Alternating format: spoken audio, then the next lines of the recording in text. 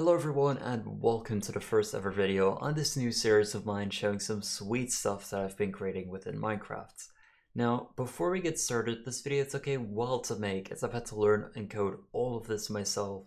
So if you aren't already subscribed, then make sure you do because we are getting close to 1.1k subs and it would mean the world to me if we could hit that. So because this is the first video of this series, I am briefly going to explain the basic swing of things. Each week, I'll be showcasing a coding project I've been working on for that week. I won't be going into too much detail about the code itself as I want to keep things fresh and interesting, so I'm mostly just going to cover the progress I've been able to make since the last cut.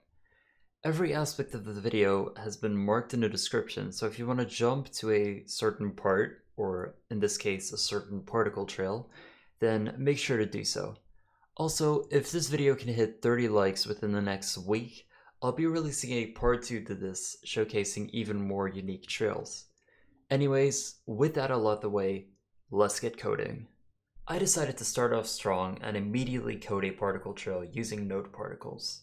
At first glance, this might not seem too difficult, but it took a while to find out how to change the color of the nodes to exactly what I needed, because the node particle works differently than any other particle.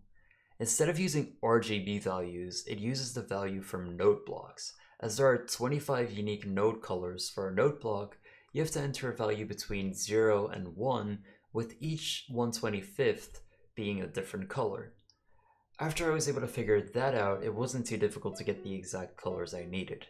So I added sounds to the nodes being displayed, I created a custom menu where you can select a particle trail by left-clicking, and edit it by right-clicking. Done. That's the nodes trail done and dusted.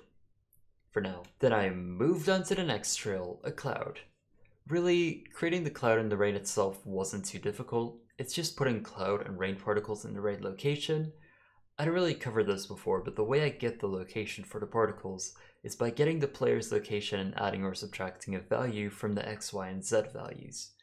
This worked for the nodes trail as it didn't really bring any issues with it. Problem with the clouds trail, however, was that as soon as you turned your head, the cloud wouldn't make too much sense. It would always remain static. So I made it so the trail now moves along with the player's direction, and oh, that's not right. After looking at the particle move very slowly, I noticed it was indeed following the player's direction, but it was going too fast. And then I realized I was mixing radials and degrees, and that never works out. So with some simple maths, I was able to create myself a trail that chases the player around. The way it's done is by using their yaw value to determine the angle the particle has to be under, along with the set distance from the player to the particle. After that, it's maths, formulas, trigonometry, you get the deal. Then I created half the cloud chasing the player just to make sure nothing was messed up, and then I had all the parts of the cloud up and running. And yeah, then there was rain. You might notice some offset for the rain particles, and sadly, there's nothing I can really do about that. The rain particles aren't in the exact location they're supposed to be, and since I don't want to spend a million years in this video, this is the best I can do for now. After creating this amazing looking trail though, if I can say so myself, I added the ability to turn both the rain and volume on or off. Because the trail would mess up entirely, I added player movement detection so the particle would turn on seconds after the player hasn't moved. And because that took so damn long, I just decreased the time to 3 seconds. This also works for every trail I create, not just this one by the way. Last but not least, I added a flames particle trail. The inner circle has 6 fire particles and the outer one has 12 and is further out.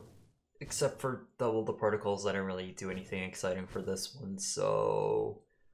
But unintentionally, I did add motion detection to this as well, so the trail turned along with the player, which wasn't necessary, but since I do want to keep consistency, I'd rather just do it on every trail I create.